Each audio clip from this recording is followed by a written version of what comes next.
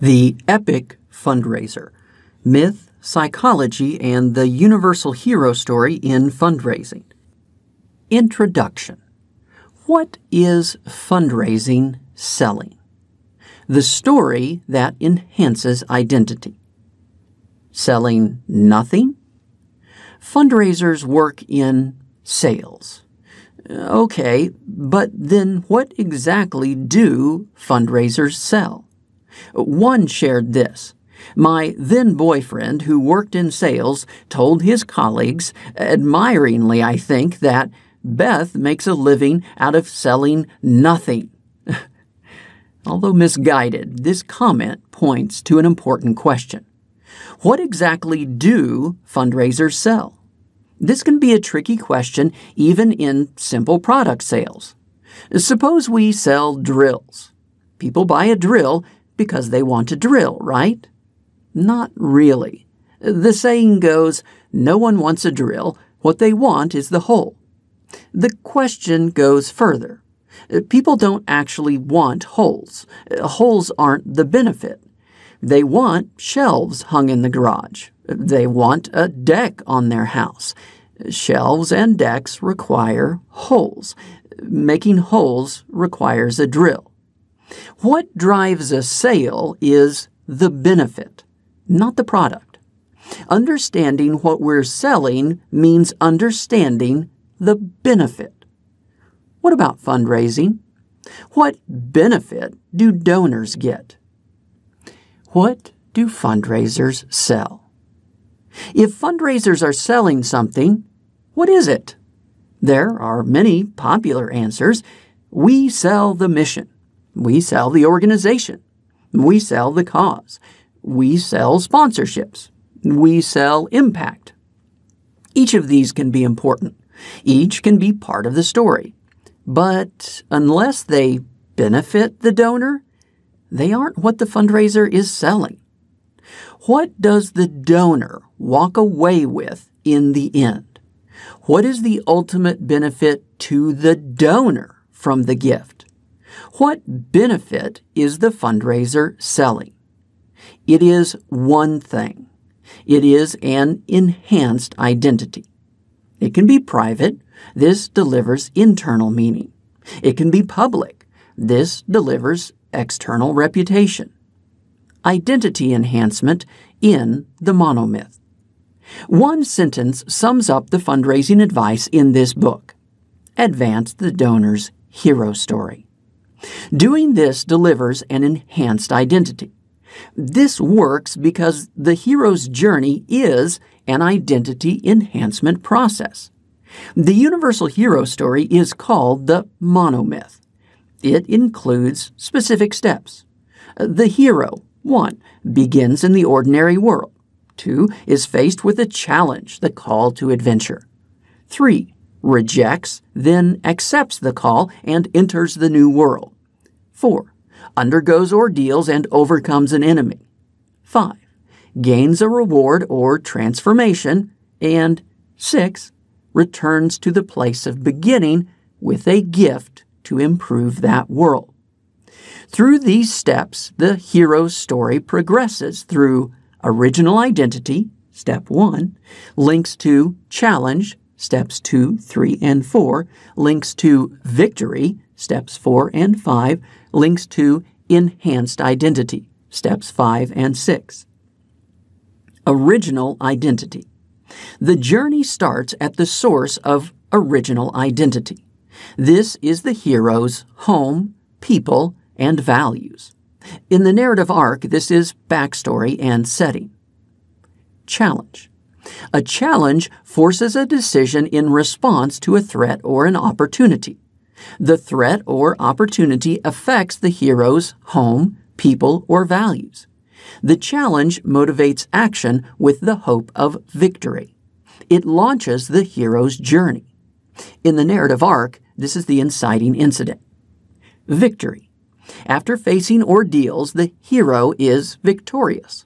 The hero gains a reward or transformation. In the narrative arc, this is the climax. Enhanced identity. The journey results in a new identity. The main character becomes a victorious hero. This identity can be internal, private, and/or external, public. The hero returns with a gift to benefit the original world. The journey ends where it started. But now the original world and the original identity have been improved. In the narrative arc, this is the resolution. In 3 words, the monomyth cycle is identity, links to challenge, links to victory, links to identity. Identity enhancement in fundraising. These are not just steps in the hero's journey. These are elements for the ideal donor experience. A heroic donation matches the monomyth cycle. It is a sacrificial gift that protects the donor's people and values in a crisis. This links challenge, identity, and victory. Challenge, a sacrificial gift in a crisis. Victory, that protects identity, the donor's people and values. Each step comes from the previous one. Each results in the next. A challenge forces a decision in response to a crisis, threat, or opportunity. In fundraising, the challenge is to make a sacrificial gift. This challenge must link back to the donor's identity. Identity comes from one's people, values, and life story. The challenge responds to a threat or opportunity, but it should be a threat or opportunity for the donor's people or values. The challenge should originate in the donor's identity. The challenge must also promise the hope of a victory. The promised victory results in protecting the donor's people or values. It enhances the donor's identity. The donor becomes a hero. The donor becomes a sacrificial protector of his people and values. This new status might be private, delivering personal meaning. It might be public, enhancing reputation. It might be both. The effective challenge promises this full story cycle. It links to the donor's original identity, victory, and enhanced identity. The ideal donor experience completes this story cycle. It results in an enhanced identity for the donor. This story requires connecting with the donor's identity. Does this mean the story's main character must be the donor? No, although that strategy works. It means the donor must identify with the story's characters or values. The story's characters must be, in some important way, like the donor. The story's values must be like the donor's values. This turns a story into the donor's story. The value of a pole star. Isn't calling a donation heroic a bit much? Does writing a $20 check have to be an epic event? Of course not. So why focus on the heroic donation?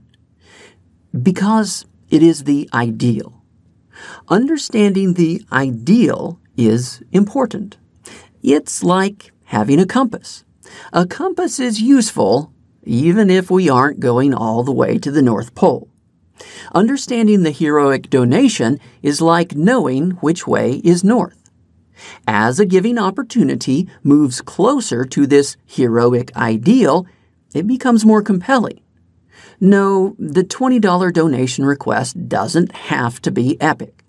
But the closer it moves to being heroic, the more compelling it is. The heroic donation gives true north for fundraising. Heroism as a journey, not a jump. Not all heroism occurs in a single instant. Heroism can include years of steady, quiet effort. The accumulation of small acts can build a compelling hero story. Thus, neither heroism nor the donor's hero story is limited to the elite few. The goal is to advance the donor's hero story. A gift may be just one small step in that journey. But if we know the destination, each step will lead in the right direction. Experimental research in fundraising. Not every donation must rise to the heroic level, but the pattern still fits. A compelling ask may not be heroic, but it will be a step in that direction. It will fit the pattern. It will have the elements of identity, links to challenge, links to victory, links back to identity. Original identity.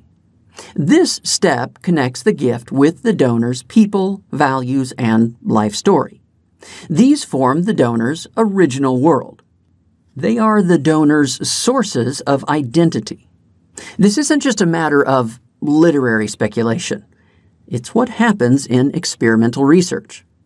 Giving increases when reminders highlight connections between the donor's life story and the gift, the donor and the values supported by the gift, or the donor and the people supported by the gift, including the beneficiaries, those the charity helps, the intermediaries, the charity, its fundraisers or administrators, or other supporters, other donors or advocates.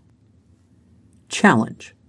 A compelling challenge forces a decision in response to a threat or opportunity. The threat or opportunity affects the donor's people or values. In other words, the challenge links back to identity. The challenge promises protection for those people or values. In other words, the challenge links forward to a victory that links to identity. These links appear in experimental results. A challenge forces a decision. In fundraising, the ask is the challenge. The ask forces a decision. In experiments, asking increases donations. Asking works. In other words, giving increases when there is a challenge. Giving also increases when the challenge addresses a threat or opportunity for the donor's people or values. This happens with an external threat attacking the donor's people or values, or an internal threat of personally violating norms of the donor's people or values. Victory. Giving increases when the challenge promises a victory. This works when the gift promises a specific, visualizable result. This fails when the impact is vague or the problem is overwhelming. Enhanced identity. Identity enhancement is the ultimate goal. It's the fundamental value provided to donors. It's the warm glow from a gift. It's the source of donor happiness. In experiments, it increases donations. This works with external identity, delivering public reputation. It also works with internal identity, delivering personal meaning. Conclusion. Clever fundraising tricks can work, but mostly they work once. After all the tricks and traps, either the donor experience was worth the gift or it wasn't. Sustained success requires delivering real value. Fundraisers can do this. They can deliver real value to the donor. The ultimate value to the donor from fundraising is enhanced identity.